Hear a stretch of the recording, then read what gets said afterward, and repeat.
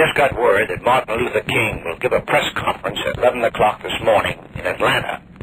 Now, the statement King is to make will differ very greatly from what Roy Wilkins has said and what Whitney Young has said, and will, in a sense, condone the national result from the inhuman conditions that the Negroes are forced to exist in the country. King was told by Levinson, who is his principal advisor and who is a secret communist, that he has more to gain nationally by agreeing with the violence that is coming out against it, as the president is afraid at this time and is willing to make concessions for it.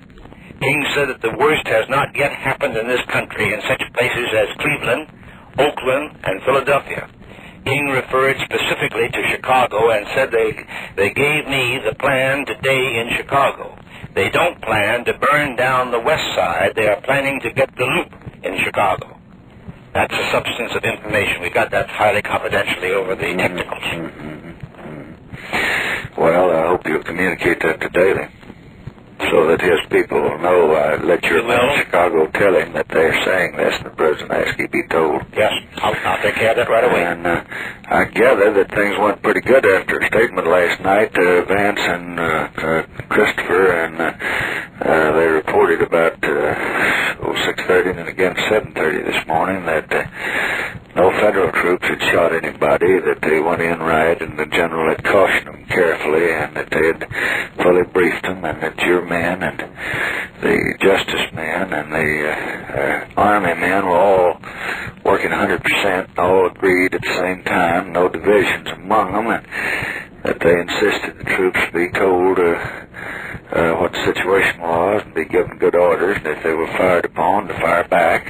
But they didn't have to do it. They didn't kill anybody. The federal troops didn't, and they didn't get any of them shot at. And the incidents dropped after they went in, and after our statement, they dropped from about 30-some-odd to 5 per hour.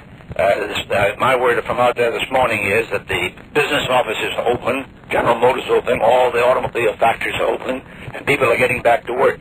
They asked them, I told Vance we ought to tell them to do that. That may take their mind off of it a little bit. Yes, it will. Now, over at Cambridge, this man Brown, who is one of the worst in the country, Governor Agnew has ordered his arrest for inciting the riot over there. They burned down, I think, 2 squares of the Negro ghetto. The thing that is significant is that both in Detroit and in Cambridge, the Negro homes have been burned and destroyed.